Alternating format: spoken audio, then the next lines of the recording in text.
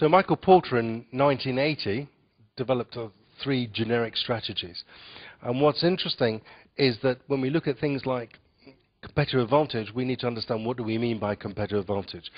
An easy, simple way of saying it, competitive advantage is where you make above average profits than your competitors. So it's something that you can measure.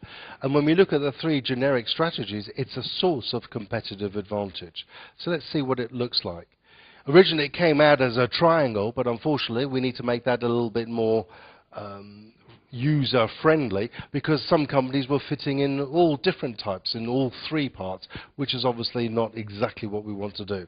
So if we look at here, where we've got the competitive scope, here we've got the narrow, which is a narrow market, and a broad market. And then here we have a low cost and a higher cost.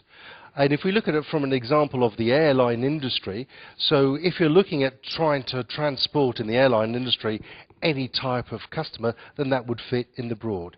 If we're looking at going after the business travel, that's obviously a narrow segment of the market, so that would fit in here. So when we look at a situation in this scenario of an airlines, where we could turn around and say, well, anybody that's a company that's going low cost and after a broad segment would be something like Ryanair.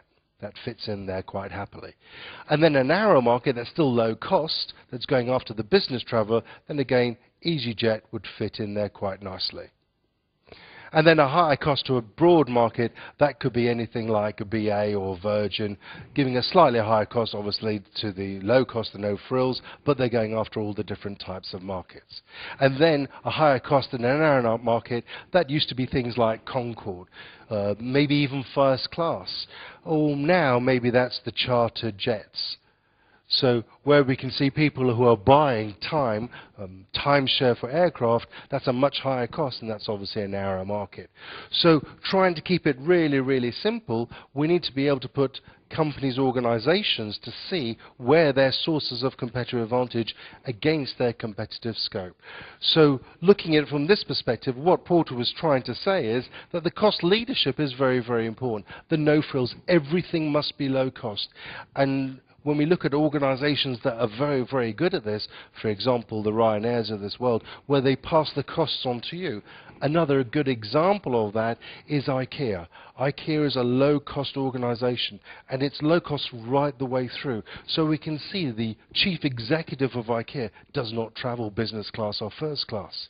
None of the executives travel business class or first class. They're in the economy. Why? Because it's a low-cost business. And if it's a low cost, everything must be no cost. It's part of the mantra, the values, the beliefs of everything within that organization.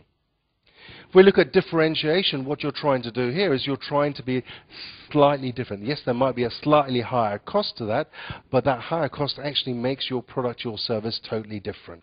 So how do we differentiate our service from each other and from the low cost and from the high service industries? Or the final one is the focus on the niche strategy. So sometimes we find situations where a niche could just be a very, very small organization, one or two people, who are focusing on a very, very small customer base. So specialization of organizations, turning around and saying we're not looking after critical mass, because if we're going after the low cost leadership, we must have economies of scale, which means we must have market share, which means we must have lots and lots of customers. Here is the opposite. I don't need a lot of customers because I'm in a niche market. My prices are going to be higher. So where we can see a niche or a focus will be the specializations. So where we get the tax lawyers or any type of defense lawyers where they're charging thousands of pounds per hour, they're not going after a mass market. They're not going after differentiation. They're going after a very tiny part of that market. And that's where they will control that niche or that focus. One of the things that we need to be careful of, and that's why when you look at some organizations, and indeed look at your own organization, if you get a point and go, well, part of our organization is low cost, and some of it is focused, and some of it is differentiating, in essence, what you're doing is you're stuck in the middle. You need to have a very, very clear idea, and that's why it's called a generic strategy. You need to be into one of those three boxes. You either need to be low cost, you either need to be niche or focused, you either need to be differentiating.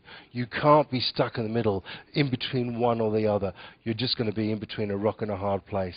And your positioning and your source of competitive advantage is going to be really confusing, both internally and externally.